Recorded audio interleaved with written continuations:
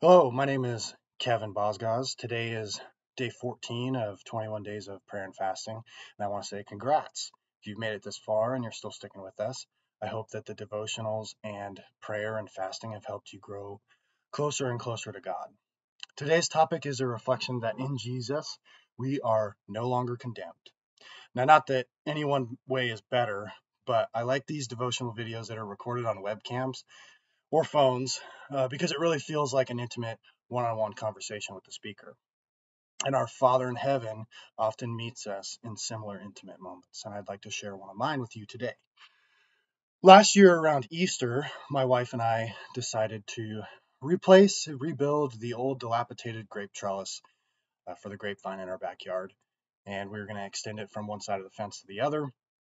And so, like a lot of you homeowners, I took a trip to good old Home Depot and I went to pick up my supplies.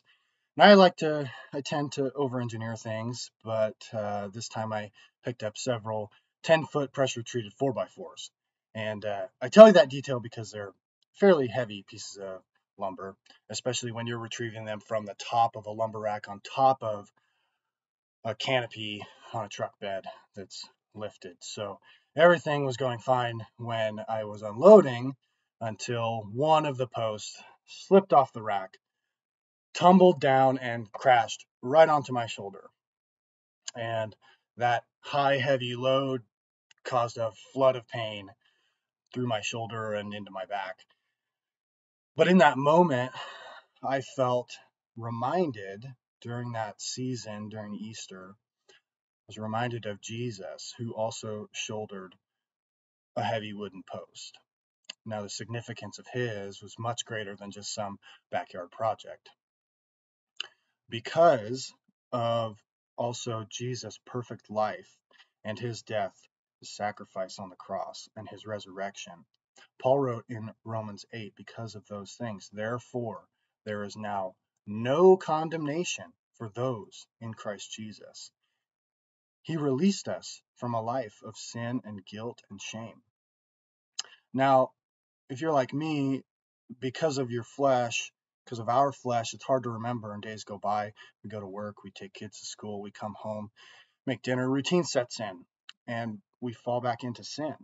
Whatever that besetting sin might be, just comes back. Then the guilt and the shame set in. We feel guilty because we say to ourselves, well, I'm redeemed, I was saved, Jesus is in my life. Why am I still doing this? Now, can I say guilt and condemnation are not the same thing? If you feel guilty because of what you did, and hopefully you're feeling personally guilty, not because of what someone said, someone guilting you. And if you feel guilty naturally, good.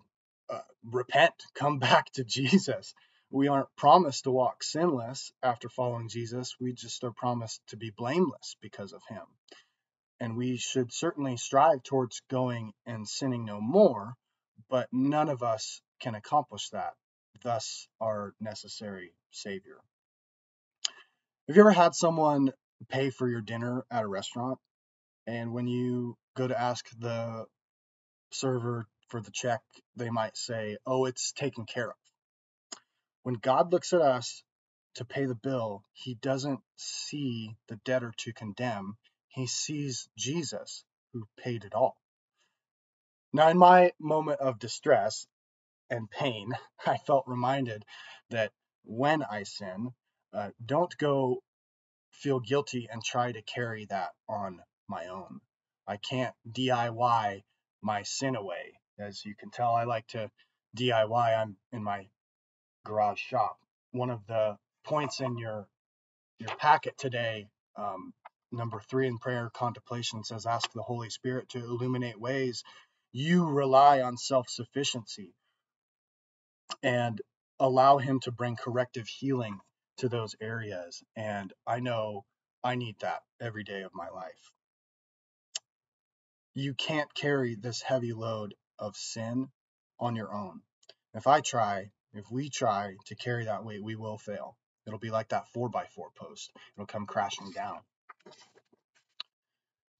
In my pain, I also felt if I'm having issues with this physical post, my sin is greater. So, how great and powerful Jesus is, not to just take on a physical cross, but spiritually, to take just my own sin, which alone would have been heavy enough, but the sin of the world. And because of his death on the cross, sin also died. And because of his sacrificial offering, we have atonement. Because he took the punishment rightfully ours, we are no longer condemned. Let's pray. Father in heaven, thank you that when you look at us, you see Jesus. Jesus, thank you for your sacrifice, your death on the cross, your resurrection, your perfect life. Because of those things, we can be promised, we have hope that we can live with you someday, that we can be joyous in this life because we are no longer condemned. We don't owe anything when we are in you. For those that are not in you, Lord, I ask that they be encouraged to follow after you, to submit themselves to you. We thank you, we love you, and we ask that you continue to encourage us with this healing. Pray all these things in Jesus' name.